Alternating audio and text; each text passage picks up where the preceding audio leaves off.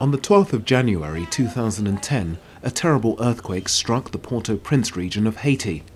Handicap International's teams of around 100 people survived the disaster.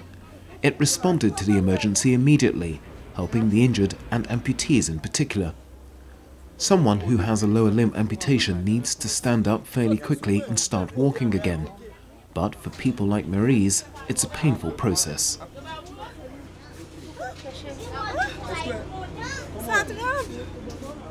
Au moment du catastrophe, il y a un mur qui est tombé au-dessus de moi. Mon estomac tout s'est écrasé.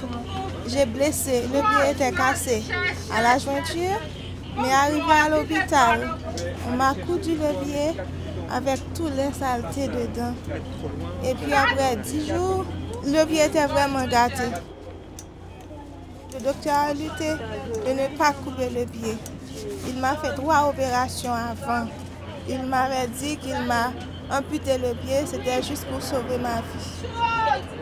This support helps amputees become more self-reliant, but for Maryse, like so many others, it's the start of a long and painful process. Handicap International has opened a reception centre in Port-au-Prince where amputees can stay with their families while they receive rehabilitation care. We meet up again with Maryse at the centre in November. After being fitted with her prosthesis, she was offered a job as an administrative assistant. She and her colleagues ensure the day-to-day management of the centre. Watching her help patients rehearse a play, you'd never guess the ordeal Maryse has been through since her amputation. Suffering from a lung abscess and stomach troubles, Maryse spent 2 months on oxygen before she recovered. On m'a opéré une fois au poumon, 3 fois au ventre et 6 fois au pied. Ça fait en tout 10 fois. Et jusqu'à présent, j'ai gardé ma tête haute et forte. J'ai jamais perdu l'espoir. Quand j'étais à l'hôpital de Chouscal, j'ai mes familles qui vivent de la France.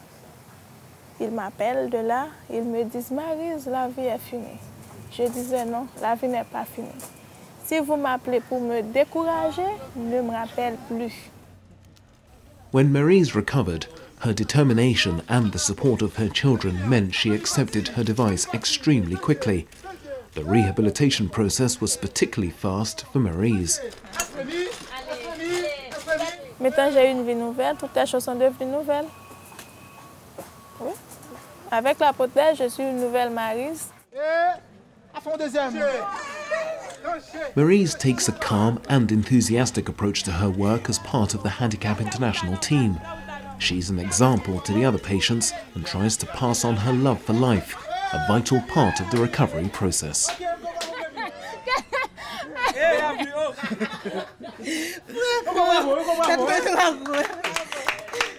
Okay.